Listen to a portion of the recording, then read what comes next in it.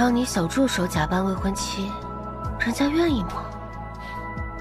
当然愿意，我可是付了钱的。那你愿意再嫁给我一次吗？不愿意。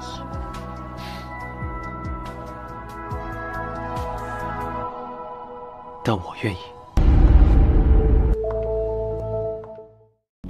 我看见他往家里搬回了一个保险箱，没猜错的话，那个箱子里应该有很重要的东西。看来还是楚总技高一筹。其实我就是想让老王露出破绽，我就知道我假装投诚，那个老狐狸根本不会相信。捉鳖计划正式启动。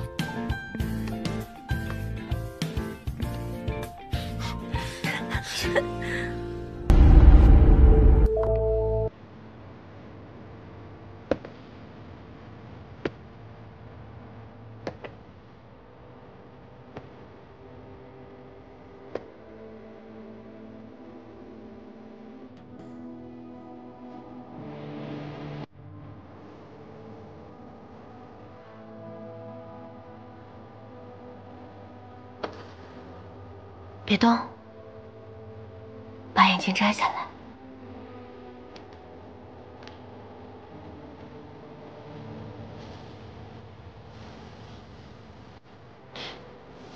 你的香水出卖了你。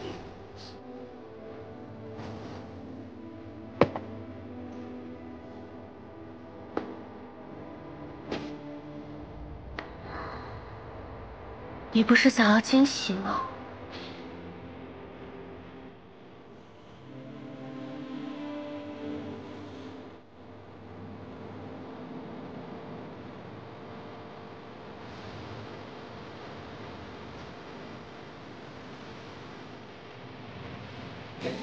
老公，结婚纪念日快乐！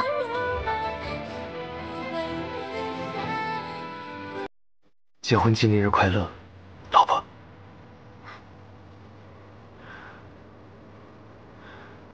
我的礼物呢？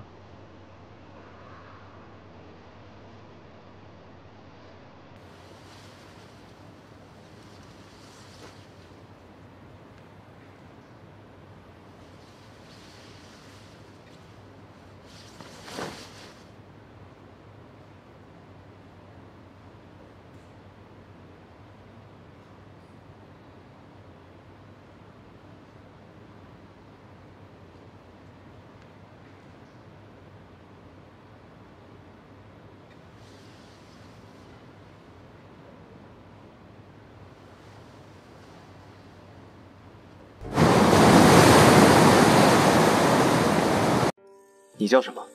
颜真。那我的未婚妻就叫颜真。贪心又没品，这就是你的本性吧？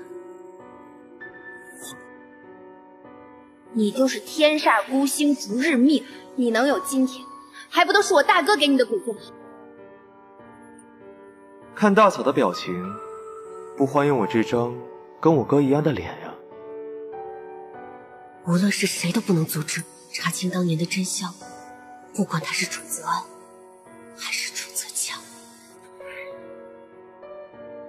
我要你离开安氏集团，然后拿回一切属于我哥的东西。我正式为我的丈夫楚泽江申报死亡。找地方，藏好尾巴。嫂子，人性可经不起考验。你为什么会给我一种熟悉感？你到底是谁？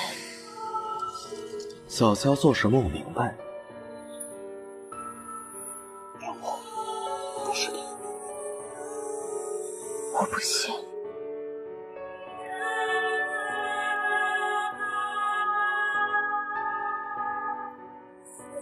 4年前你独自面对危险，这一次换我来面对。看来偶尔度假还挺好的。只要跟爱的人在一起，在哪儿都挺好的。去了路程。是啊，来了才觉得我这4年过得真是太卷了。是跟楚子安一起吗？怎么，度个假还不能找个伴儿啊？贤真，你们先别吵了，你们已经被盯上了。公关部收到了狗仔照片。什么？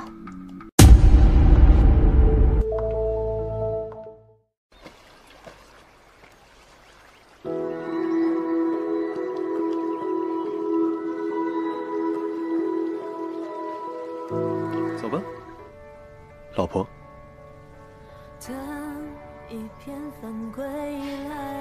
好啊，老公。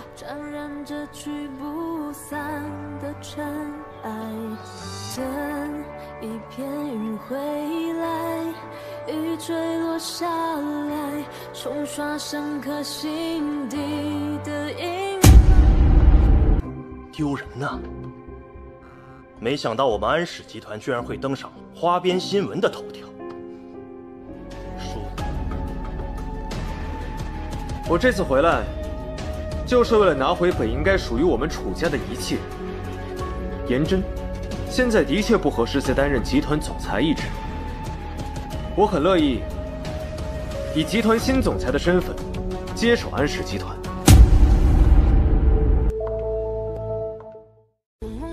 我们俩结婚纪念日的当天，我收到消息，有人在游轮上动了手脚，一旦游轮离岸，就会因为发动机故障而引起爆炸，所以我当时才决定将计就计。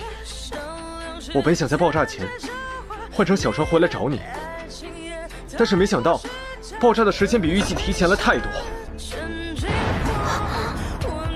我重伤昏迷，被送去国外治疗。我苏醒后立马赶回国，没告诉你，就是不想你被卷入危险之中。你明天要去找他，表明你的真实身份。他手里很有可能握有王忠民的重要犯罪证据，但只要你拿到证据，就会面临更大的风险，甚至威胁到你的人身安全。我们还是要继续假装不和，王忠民才会放松警惕。好。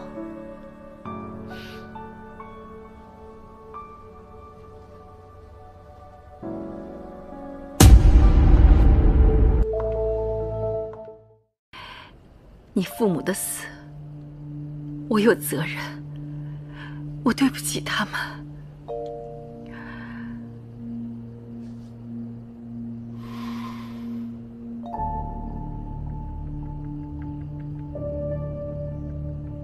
全总，需要我做什么？我会全力帮你。不着急，鱼已经咬上钩了，不怕钓不上鱼。